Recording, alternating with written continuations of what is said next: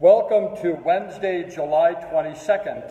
I'm Pastor Jim Krieger from Holy Cross Lutheran Church in Saginaw, Michigan, welcoming you to our traditional worship service as we continue to study the petitions contained in the Lord's Prayer.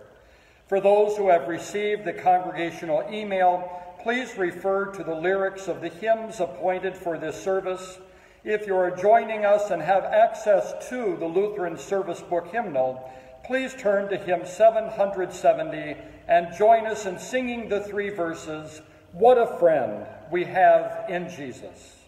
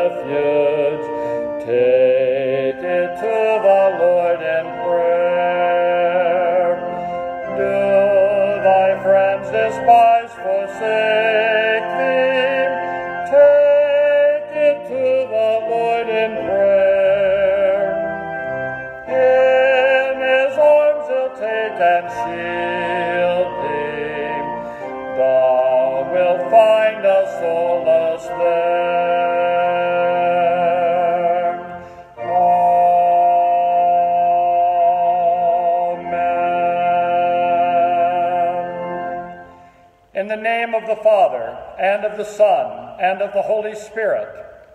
Amen. Beloved in the Lord, let us draw near with a true heart and confess our sins unto God our Father, beseeching him in the name of our Lord Jesus Christ to grant us forgiveness. Our help is in the name of the Lord, who made heaven and earth. I said, I will confess my transgressions unto the Lord, and you forgave the iniquity of my sin. Almighty God, merciful Father, I, a poor miserable sinner, confess unto you all my sins and iniquities with which I have ever offended you, and justly deserved your temporal and eternal punishment. But I am heartily sorry for them, and sincerely repent of them. And I pray you of your boundless mercy, and for the sake of the holy, innocent, bitter sufferings and death of your beloved Son, Jesus Christ, to be gracious and merciful to me, a poor, sinful being.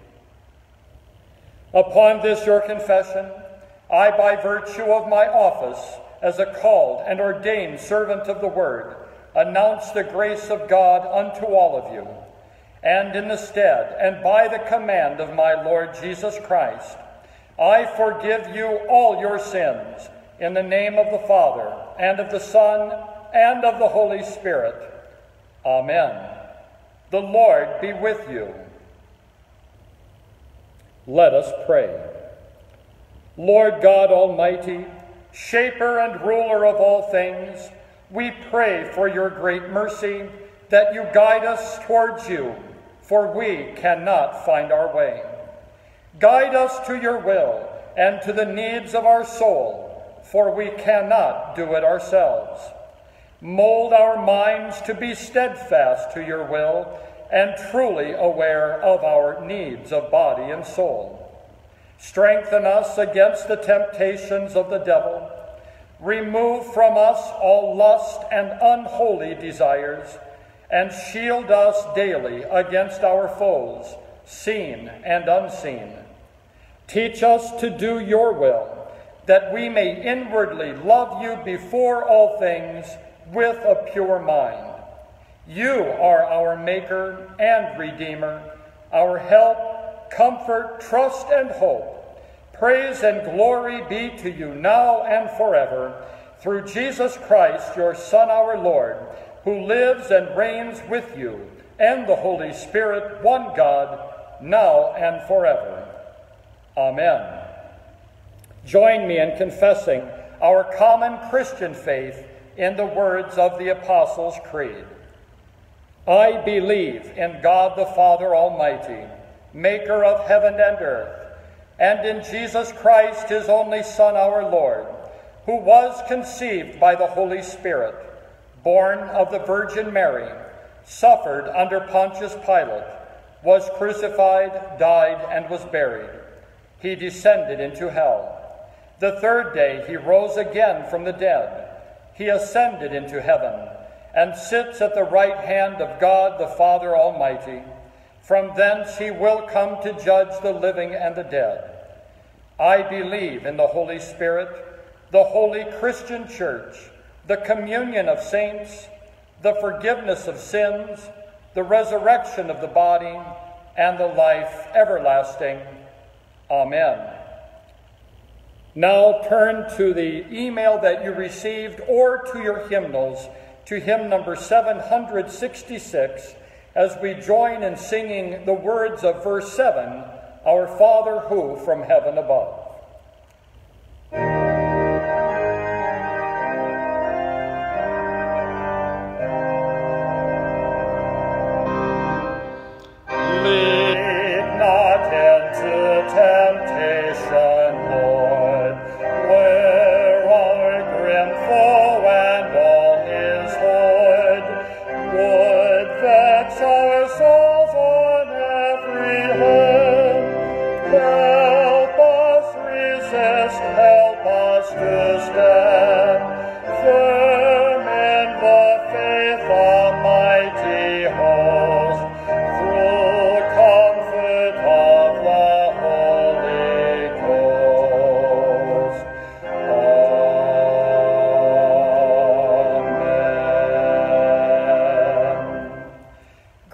Mercy and peace be unto you from God our Father and the Lord Jesus Christ.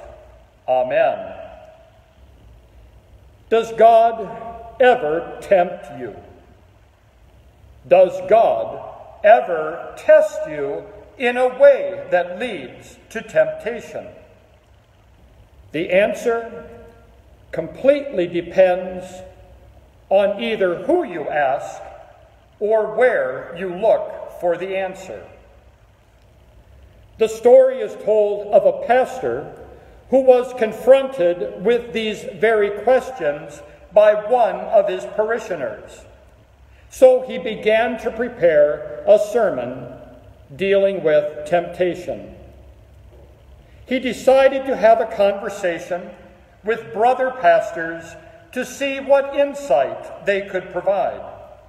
And after many hours of talking and even some debating, he was left with no crystal clear answer to the question, does God tempt us? Determined to come up with the answer, he turned to his vast library of commentaries, and other religious and secular literature. His desk was soon covered with no less than 35 different books on the subject of sin and temptation. But it is important to note, the Bible was not among the 35 books. Later on, a member of the congregation who knew he was spending time specifically preparing a sermon on temptation asked, "So, Pastor, have you found the answer? Does God lead us into temptation?" The pastor responded, "Yes, no, and maybe." Now, had that pastor taken the time to consult the Word of God contained in the Bible first and only, rather than 35 other books and resources, he would have saved countless hours of reading and frustration and discovered this truth recorded in James chapter 1, verses 13 and 14. When tempted, no one should say, "God is tempting me." For God cannot be tempted by evil, nor does he tempt anyone. But each one is tempted when by his own evil desire he is dragged away and enticed. This truth about temptation from God's holy word is a truth for us to believe without doubt, and a truth that must be shared. For this truth brings an absolute comfort in the face of the recurring question, does God tempt us? And Scripture answers, God never tempts us to sin. God never provides a test that leads us to sin. We learn this even further from 1 Corinthians 10, verse 13. God will not let you be tempted beyond what you can bear. But when you are tempted, he will provide a way out so that you can stand up under it. So the question comes to many a sinner's mind. Since God cannot and indeed does not tempt anyone, nor lead us into temptation through testing, where do temptations come from? That answer, again, is clearly taught in the Scripture. In fact, Martin Luther himself described the answer with this phrase: old, defeated enemies. The old, defeated enemies are the devil, the world, and our own sinful flesh. They are old. They are defeated, yet they continue to be our enemies today because of our sinful nature. Genesis chapter 3 records how first Eve, then Adam, fell from perfection through temptation, but not temptation from God. Temptation from Satan, who appeared to Eve in the form of a serpent. The tree of the knowledge of good and evil was placed in the Garden of Eden by God himself as a test of Adam and Eve's obedience to his single command not to eat from it. God had already provided in them the knowledge of right and wrong, and God had given them free will to choose the right and the wrong. So God had provided them every chance to obey him. Yet, the twisting of God's words by the serpent led to the temptation to Eve, her sin of eating the fruit, and then providing that same temptation to her husband Adam, who also ate the fruit God had forbidden. So obviously, there is a difference between temptation and testing. What God provided as a test to Adam and Eve through obedience to his command not to eat from the fruit of the tree of the knowledge of good and evil contained no temptation at all. God did not lure them into temptation through this test, for again, remember the words of Scripture. God cannot be tempted, nor does he tempt anyone. Eve, then Adam, gave in to Satan's temptation to be like God.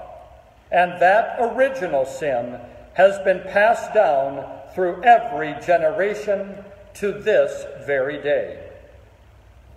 But what about the temptations we face each day from our sinful nature and sinners around us? How can God use them for any good? Again, the Bible provides the answer. 1 Corinthians 10, verse 13, begins this answer.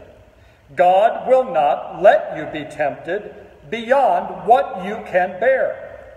But when you are tempted, he will provide a way out so that you can stand up under it. God himself promises to strengthen you during every time of temptation, but he will not make your decision for you.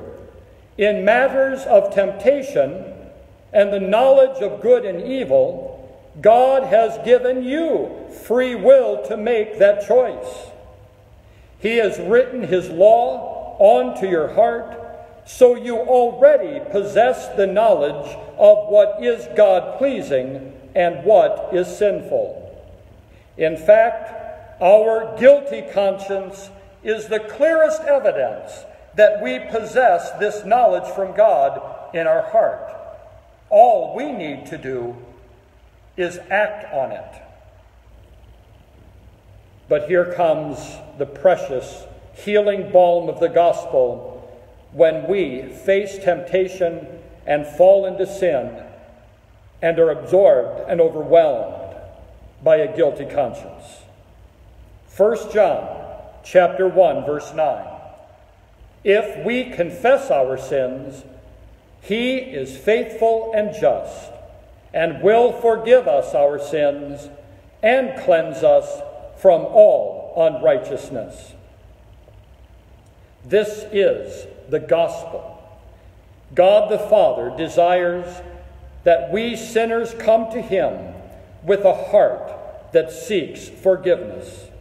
So thanks be to our Heavenly Father that in love for sinners he sent his one and only Son, who not only experienced temptation, enduring the face-to-face test with the devil himself, but God sent his Son Jesus, our Savior, who triumphed over temptation and then submitted himself to death for us, death on the cross, bearing our guilt and our punishment required by sin, and through the shedding of his blood, washed away that guilt and eternal condemnation. Does God tempt us? No, God never tempts us. Does God provide tests for our faith that show our trust in him? Absolutely, God provides those tests of faith. But during the test, God the Father also promises to provide the strength to bear under it and even the way out of it. But through every test, may our faith, reliance, and trust continue to grow in him who in love gave his one and only Son to provide the greatest way out from sin, death, and the devil, the cross of Jesus and the empty tomb, through which our sins confessed are forgiven and death has no everlasting grip on us, but we rise from the grave at the coming of Jesus, who receives us body and soul united in the mansions of heaven. Let us pray. Loving Father, we believe that in all things you work for the good for all who love you. When we are tempted to sin by the devil, the world, and our own sinful flesh, give us strength and wisdom to choose what is right and pleasing to you. Help us to feel your presence in every time of temptation, as well as during every difficult time of trial in our life. Like St. Paul, lead us to rejoice in our trials, our sufferings, even our temptations, because through them we grow in our reliance and trust on you for the strength to choose the right and to resist all manner of temptation that leads to sin. May it be so each of our days as we live our life through faith in Jesus Christ, through whom our sins are forgiven. Amen. May the peace of God that passes our human understanding now guard and keep your heart and mind in that one true faith unto life everlasting. Amen. We bow our heads as we continue with the prayer of the Church and the Lord's Prayer, which we speak together.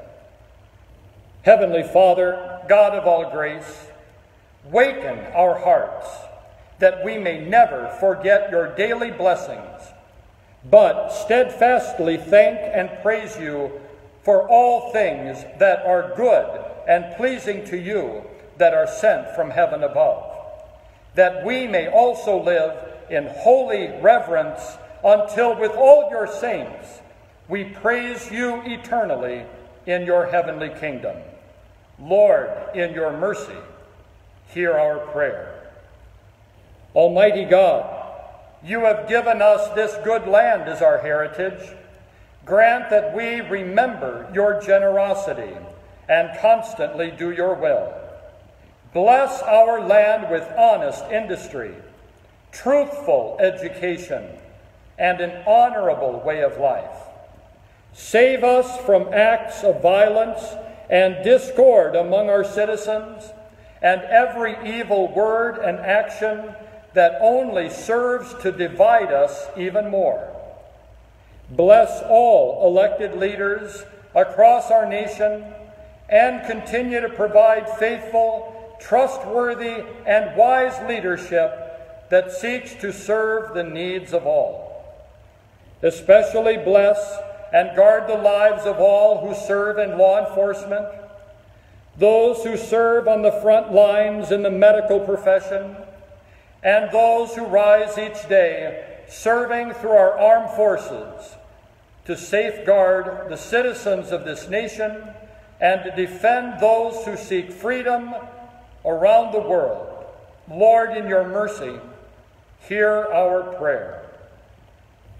O Father of all mercies, God of all comfort, our only help in time of need, look with favor upon all your servants who are hospitalized at this time, especially those we know, and lift up to you from our hearts.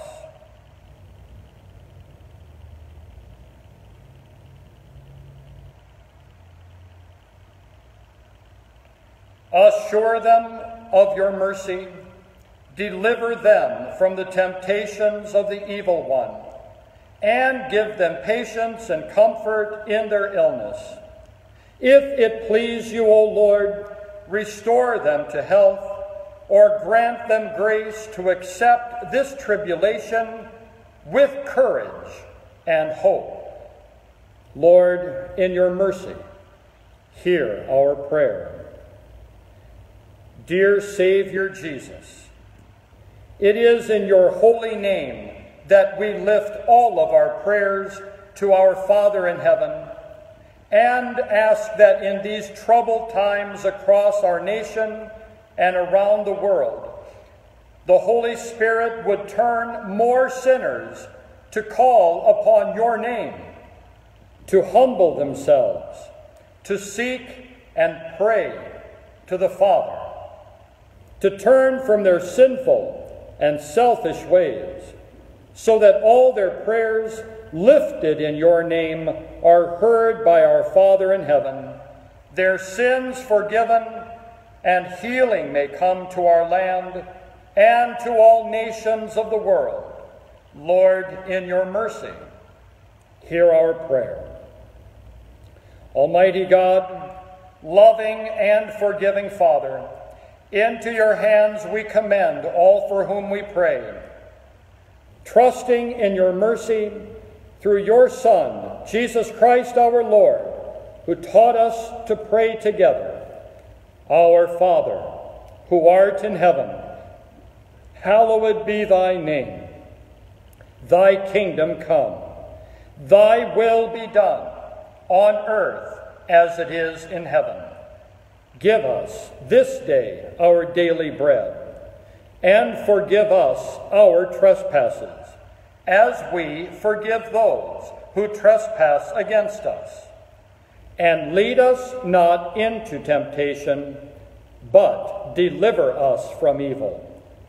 For thine is the kingdom, and the power, and the glory forever and ever. Amen. Receive the benediction of the Lord. The Lord bless you and keep you. The Lord make his face shine on you and be gracious unto you. The Lord look upon you with favor and grant you his peace. Amen. Please turn to the lyrics provided, or turn in your hymnal to hymn 688 and join me in singing the verses, Come, Follow Me, the Savior Spake, verses 1, 4, and 5.